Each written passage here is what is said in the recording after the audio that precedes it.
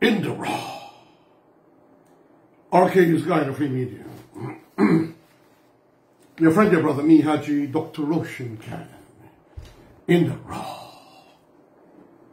In the last few days, and today is Sunday, June 30th, in the last few days, lots of things have been happening in Guyana.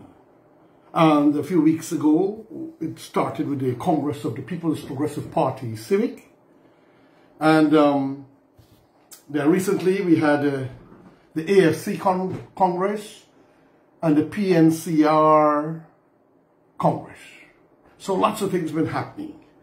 And I wish to give you some facts and some points on what's happening in that. Now, about the AFC, I understand that Nigel Hughes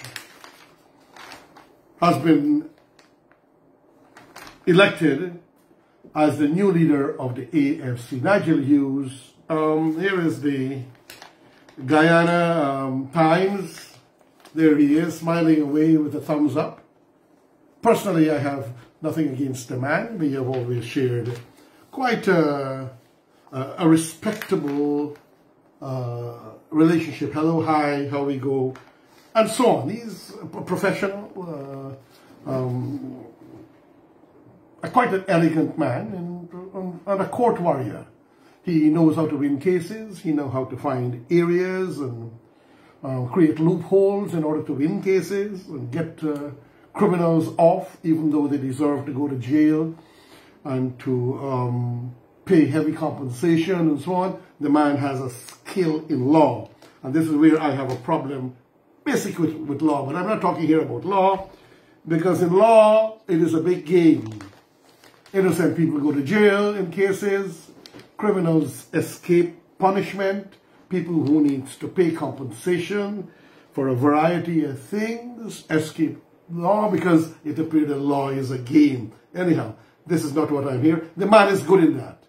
And it's not only him, it's most lawyers who would be doing the same kind of thing. So, the article says, Nigel Hughes elected new leader of the Alliance for Change. However, I notice I've been seeing a lot of social media commentaries and otherwise. It is amazing that he only got 2 nominations and he was able to win. The other guy who liked to go on television and spread a lot of innuendos at times on Facebook and social media, in many cases with lies and emotionality. He got 50 nominations and he got 0. It is amazing that founder, I would say, a founder, member, maybe the original thinker of the idea, RAMJATTAN, he acquired nothing. He was not nominated, it seems. I haven't seen any kind of a nomination for him, and he has not gotten any kind of an appointment within the party, so to say. So I'll ask you for a moment, please. Remember, I'm doing the recording, and this is in the raw, so some things can happen. Well, my chair seems to be sinking. It's getting old now. It's been here for over decades. It's dropping, maybe my weight. And then when you buy chairs, you have to buy chairs considering your weight. Otherwise, sometimes you don't know. You buy a beautiful chair, and then eventually you suffer. That's okay. So, what has happened to RAMJATTAN? You don't hear from him. You don't see anything. He has gotten very quiet. He has lost his base, which was mostly the Indo-Guyanese in the upper quarantine area, whom it is said by the people that they felt betrayed by RAMJATTAN and Moses NAGAMOOTOO for closure of the sugar estates and creating life difficult, creating nothing to help them to develop their lives and to prosper, even giving them a piece of land. Unfortunately, Desmond, I beg your pardon, God bless my one of the leaders that I truly respected and loved in this country, Hugh Desmond Hoyt, but his name came to my mouth, and obviously into my brains. So the President Granger government and the cabinet made a sudden decision to close sugar estates and change lives, and didn't do anything but except for when it was nearing election. President Granger said we will give lands to all the sugar workers. 2-0, not too little, 2-0-ish, too late. Mr. Granger, former President Granger, Brigadier, Chief of Staff, former Granger, and the PNC leadership and cabinet. So, and in the AFC, comprising the APNU. So, as a result of that, NAGAMOOTOO, Mr. NAGAMOOTOO, I'll still give him his Mr. and Mr. RAMJATTAN, they lost favor with the people, and for many other things.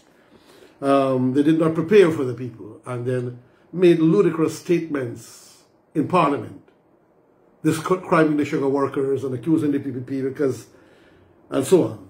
Simply because they said, oh, because your supporters come from that area, you are fighting for benefits for them. They had not, the people had to go to court. Imagine this, why the AFC is in the doldrums or the stormy waters, the hurricane area. They didn't create anything to give the people a land or to create a system to self-survive, to be self-employed. And the people suffered. People committed suicide. People fell into depression. Some people, younger people, wives went, it is alleged, did wrong things in order to keep the family surviving, while the men fell into depression, and many of them turned into alcohol because it was a sudden thing.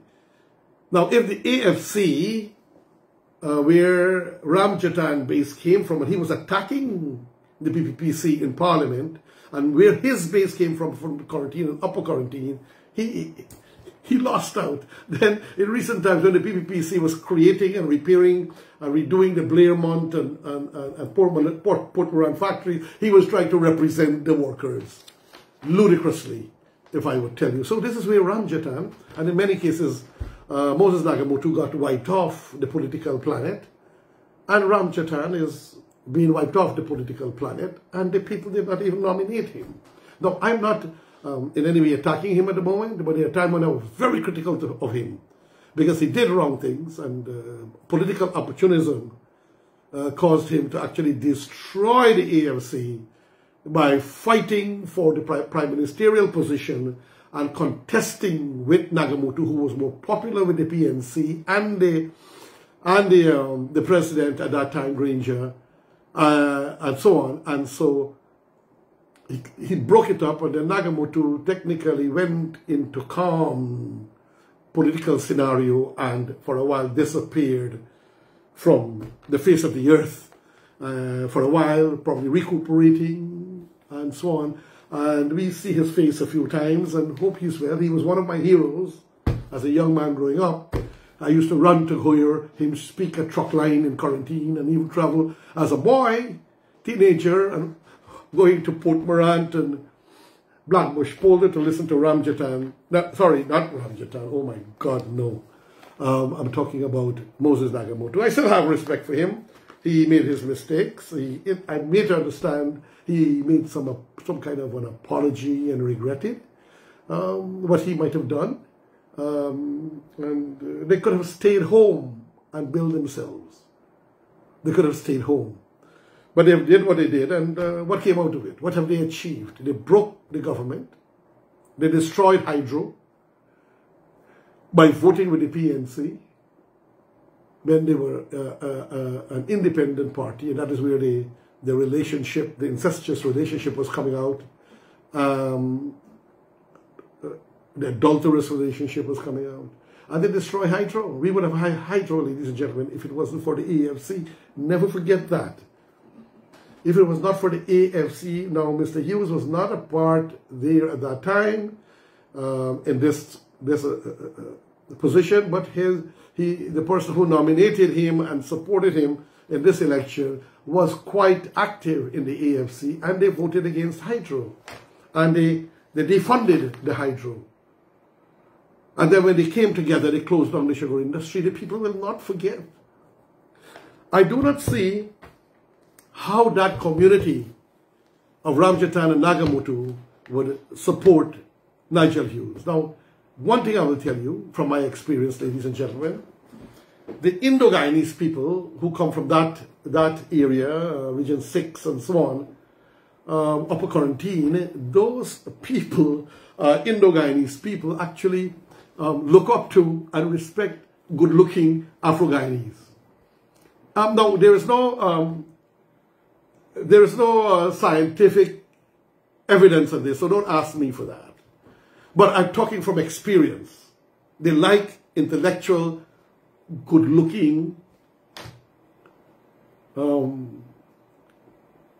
leaders, Afro-Guyanese. And this is why the former General Secretary who recently passed, great outstanding personality in the quarantine, he was highly loved by Indo-Guyanese people. He was good looking, he was charming, and so on. Nigel Hughes have a similar kind of personality. He's a good looking man. Look at him smiling there. You know, he has a handsome personality and style. Now, there's an article, there's this here, and I see this young man wrote an article on him, Joel Magwandine, Nigel Hughes, and conflict of interest. So I can't do it all in one because I already gave you quite a few minutes of my take. It is my view, before I read, that the AFC, my advice, should not link again. We already saw how Norton humiliated Comrade RAMJATTAN when they said they were going to split, because he warned him publicly, if he votes or does things against the PNCR, he could actually be kicked out of Parliament. I know Norton will not possibly encourage. I will not be surprised. He will not encourage this alliance because he cannot push around or pussyfoot with Nigel Hughes. Nigel Hughes, attorney at law, who I think should be a senior counsel. I personally believe so. And this is where I have a problem with politics. Regardless of people's political affiliations and so on, if they're entitled to a position, a title, a benefit, they should get it. I, as a Democrat who believes in democracy, I believe people who are not supporting the government but are professional in their endeavor as a professional, as we had Vincent Alexander at the University of Guyana. He was quite a professional man in his work. But when he comes to draw the line now, when he go into politics, you were seeing another personality. So with Nigel Hughes, he's a professional. People will like him, and he could be take a high percentage. It's possible he could take a high percentage of the PNC electorate, their supporters. I see that the AFC could become the main opposition if it runs by itself and do not become a lackey of Aubrey Norton, leader of the People's National Congress, Reform, and leader in the PNCR opposition parliament and the APNO group in parliament. So that's my take. I think if they run, they could overtake and become the main opposition, and I think, and the PNCR could become a smaller party. Now, let me read. Nigel Hughes, elected new leader of AFC, admits Exxon is a client while dodging questions on renegotiating the oil contracts. Well, we know the AFC is always fighting for a negotiation of the oil contract when the AFC, member of parliament and attorney at law, went to negotiate and signed the contract with ExxonMobil, And when the PPPC government took power, they want to renegotiate with the PNCR, who gave instruction and so on. And then the PNCR parliamentarian who went and signed and was a minister at that time of natural resources, I think, if I'm right, to sign on behalf of the government of Guyana with instructions. He indicated he was given instructions, ladies and gentlemen, friends and family, to sign. And then suddenly, they want the PPPC government to go and renegotiate the entire contract. Where were they? Were they bereft of wisdom and intelligence and sense? So, this is something that Mr. Nigel Hughes will have to face as they plod along, as they move along, and whether they're asking whether he is, as Joel Bagwandin is asking, whether they will renegotiate the contracts and whether he, Nigel Hughes, will give up his huge multi-million, maybe billion-dollar contracts with Exxon. And I go read it. Attorney at law, and I think it should have been senior. I personally think it should be senior. The man knows law. The man has served the country in the capacity of law. But because he is an political opposition operative, he's been denied that appointment, as we saw others who were denied under the Burnhamite PNC era and under the Granger government era. I think this man, Mr. President Dr. Irfan Ali, VP Jagdeo, Attorney General, this man needs to be titled Senior Counsel. Well, you might wait until after the elections. Attorney at Law Nigel Hughes has been elected as the new leader of the Alliance for Change, and while he has hinted at the possibility of him running as a potential presidential candidate, has dodged questions about his position on renegotiating the controversial 2016 oil contract. In fact, he went on to admit that the United States oil giant ExxonMobil, while with several other oil companies operating in Guyana, is a client of his, hence he could not commit on this issue. So whether he will run as a president, he can't. I don't know if he could continue, and then whether he wants to run as an independent, as a presidential candidate. And I think he should. But then the ExxonMobil is a weight, a load he's carrying on his back, the contracts that he's enjoying, we have to see. On Saturday, the AFC held its 8th national conference, the highest decision-making forum of the party, during which Hughes defeated a few party members, Sherod Duncan, to emerge as the new, where he defeated fellow party member Sherod Duncan to emerge as the new AFC leader. He got that Nigel Hughes, as I said earlier, 2 nominations, and Mr.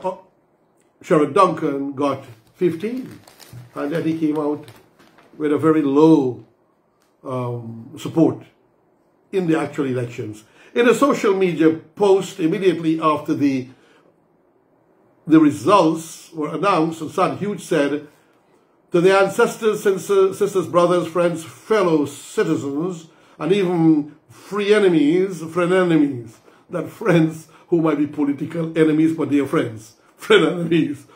I am highly humbled by the tremendous support and awesome responsibility you have placed on my shoulders." According to Mr. Hughes, who has been campaigning with the slogan, "Better Must Come," BMC. The party has one agenda now, and that is Guyana.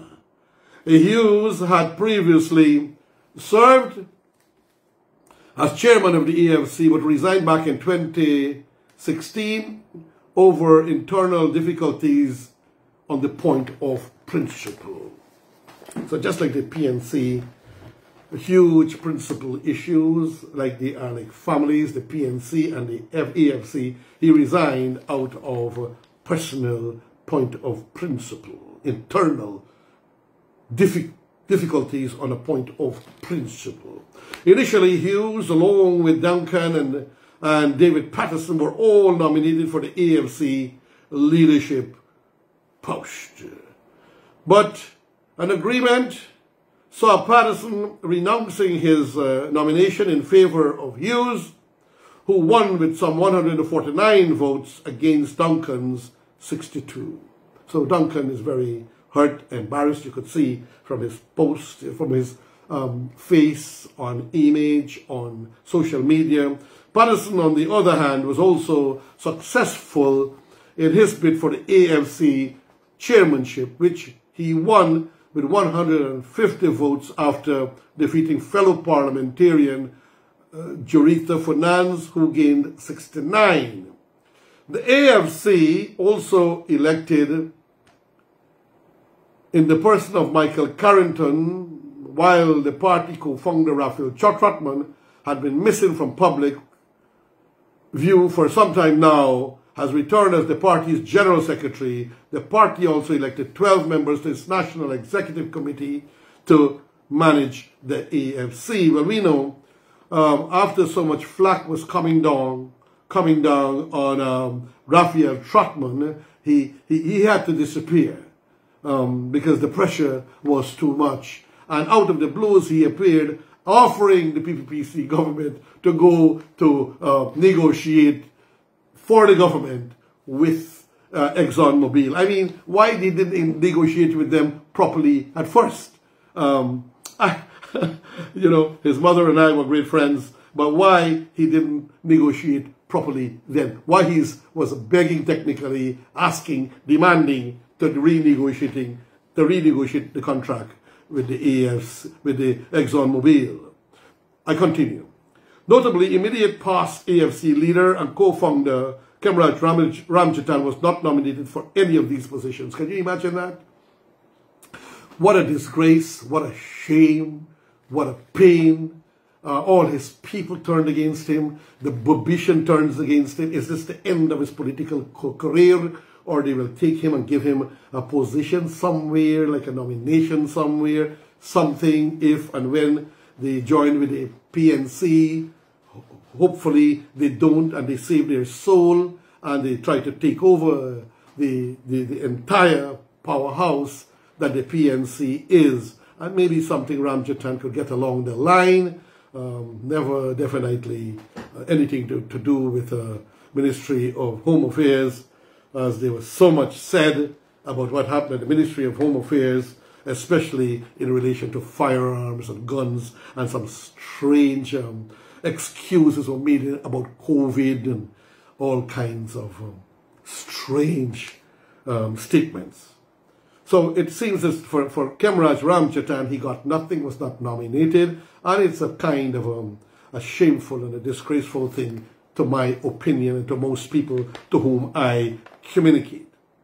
Exxon is a client. However, Hughes' election to the helm of the AFC has already raised some eyebrows, given his recent admission to having links to ExxonMobil. So what would happen now if he becomes President of the Republic? And, well, he will not practice law, but Hughes, Fields and Stobie will still operate. And they become consultants to their chambers and to their houses of law. Prior to Saturday's election, however, Hughes appeared on a talk show program hosted by Opposition Working People's Alliance member, WPA executive member David Hines. The host had asked Hughes about his position on renegotiating the controversial 2016 Production Sharing Agreement, PSA, that was signed by AFC co-founder Trotman, that was signed by AFC founder Trotman, I repeat for emphasis, that was signed by AFC founder Trotman, who wanted to come back and renegotiate for the PPP government. I mean, something is truly wrong there, but let me go back to the article. The Natural Resources Minister under the then Partner for National Unity, Alliance for Change APNU-AFC coalition government. There have been mounting criticism over the oil contract that saw Guyana being shortchanged and sweeping benefits going to the US oil major and its partner. This has led to a push by some quarters for the lopsided PSA to be renegotiated. I believe that it's supposed to be renegotiated. The PNC Vice President said it would have been renegotiated. The President said it would have been renegotiated, and they should renegotiate, as other countries did, and they're supposed to. And this is, I agree that the government of Guyana need to renegotiate, but not by hiring Trotman to go renegotiate for this powerhouse of a government, the PPPC government. They have the skill, the power to renegotiate for themselves. I go again. However, Hughes said during the program that he could not comment on this matter since Exxon was a client at his law firm, Hughes, Fields and Stobie. So there is where the trouble will come in. What will happen if he becomes president? Hughes, Fields and Stobie will not close down. Exxon is a client of our firm. I'm making it public now so that nobody can't say that I have never made it known. Several of the oil companies are clients of our firm. I can't comment on this, he had stated last week. Well, that is good, being honest. And then he actually had to be honest simply because it's a fact that is known out there. Let me return. It was previously reported that Hughes' law firm had represented ExxonMobil during its negotiations with the then Guyana government on the oil contract.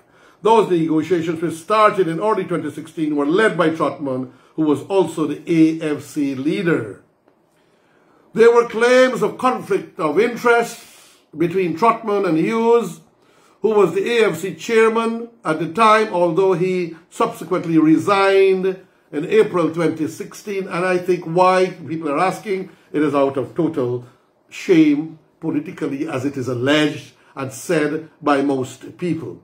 While he dodged questions about renegotiating the oil contract, Hughes nevertheless outlined his plans for the local oil and gas sector. I will set up committees, and if we get into government, commissions that are specifically dedicated to dealing with oil generally. I will insist that they hire the best professional advice internationally, both in terms of law, in terms of economics, and in terms of the business of oil, because the business of oil is the most sophisticated business on the planet, because it runs the planet. He posited, very well spoken. And it was our president who said dealing with the oil giant, ExxonMobil, is like dealing with a powerhouse company, like a first world country, a country with power. Words to that effect, so to say. A nuclear-powered company, words to that effect. I recall, maybe not the exact words, but the president saying it is like dealing with one of those big, powered nations. During the program that was live-streamed last Thursday, Hughes was also asked whether he was open to a presidential candidacy if he was successful in his leadership bid at the helm of the AFC. In response, he said, "I'm open to doing whatever the people of Guyana think in their best interest to advance this country." The controversial 2016 oil contract for the Stabroek block signed between the ExxonMobil-led co-venture and the then APNU-AFC coalition government had been heavily criticized for low royalties, 2%. Some countries are getting 15%, 17%, 20%. Lack of ring-fencing provisions and cost oil claims that will see Guyana losing billions among other issues. And we saw recently Something was barely $1.4 million, I think, somewhere along that line. Bismillah.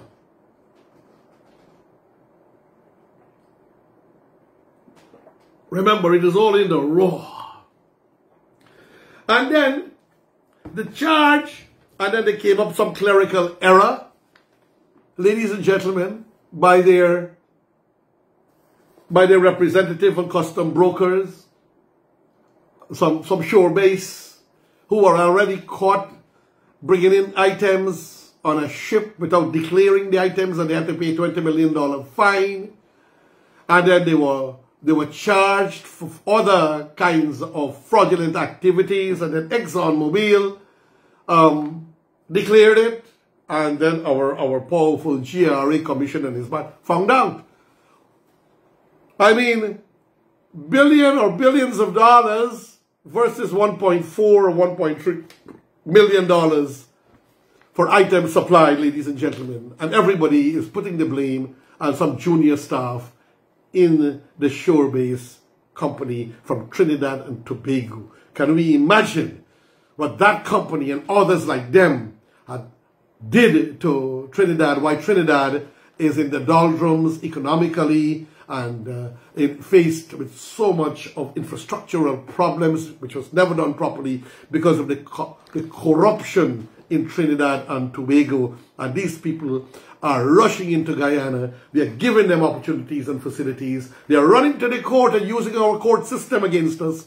And they are still committing crimes after they were found committing crimes, ladies and gentlemen, that shore base company. The controversial 2016 oil contract. Okay, I finished with that piece, sorry. Remember, it's in the raw.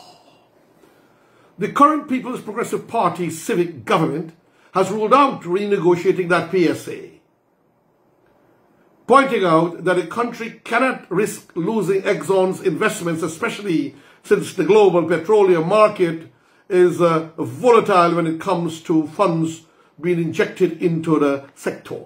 Well, the PPC government does not want to renegotiate anymore because they probably felt threatened. But I'm telling you what, historically, these international oil, zinc, copper companies from England and Europe, once they are put under pressure, they cause governments to be overthrown. They cause disruption politically. Sometimes leaders in countries, and we see it in Africa, were assassinated, and tremendous corruption and confusion orchestrated. And I don't know, but it is also a part of my opinion that being a poor country as we are and as weak as we are, they had to be kind of a diplomatic and find a diplomatic way to stay quiet. Because you don't know what these multinational corporations with so much wealth and power could do to offset the stability in Guyana and create mayhem. My point of view, this is not a political view expressed by the government or anyone else. This is my personal point of view. I'm not saying Exxon will do it, though, but I'm saying these humongous companies, we saw what the people, what these corporations did in England, it became stories for movies. We see what the Europeans and so on, and these people, some of them in America, have been involved in gold running and diamond smuggling and gold and so on. All we're seeing is action being taken against certain people in Guyana, but not those countries. Very funny, very strange, but que sera, sera. I always say, we as a people, we must always try to do a thing in a legalistic manner. Back to the point. Instead, the PPC administration has crafted a new PSA,